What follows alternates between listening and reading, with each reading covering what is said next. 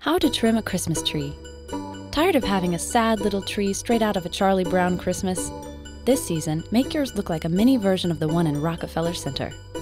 You will need a tree skirt, a Christmas tree, real or fake, lights, garland or tinsel, ornaments, and a tree topper.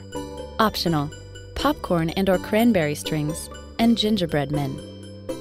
Step 1. Spread out a tree skirt.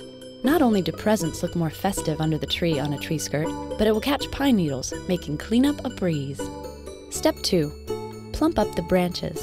When a tree is packed for transport, or if it's artificial, put in a box, the branches and needles can get scrunched up. Fluff them out by rubbing your hands against the grain of the needles. If your tree is real, water it every day to prevent it from drying out. The average Christmas tree can drink several quarts of water in an hour. Step 3. Test the lights by plugging them into an outlet before you string them on the tree.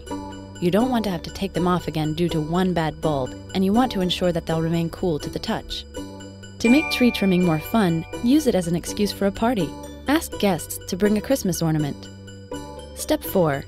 String the lights by starting at the top and winding them around the tree in a spiral until you reach the bottom. To determine the ideal number of lights, multiply the tree's height and width at its widest and then double it. For instance, if the tree is 6 feet tall and 4 feet wide, 6 times 4 equals 24, times 2 equals 48, so you need 48 lights. Step 5. Put on the garland. Start in the back of the tree at the bottom and work your way up and around. Step 6. Hang the ornaments, placing larger ones towards the bottom of the tree and the heaviest ones on the thickest branches. A good yardstick is 6 ornaments for every 6 inches of height. Step 7. Add the tree topper, usually a star or an angel.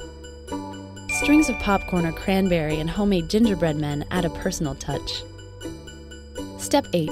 Stand back and make sure there are no bare spots and that the ornaments are evenly distributed.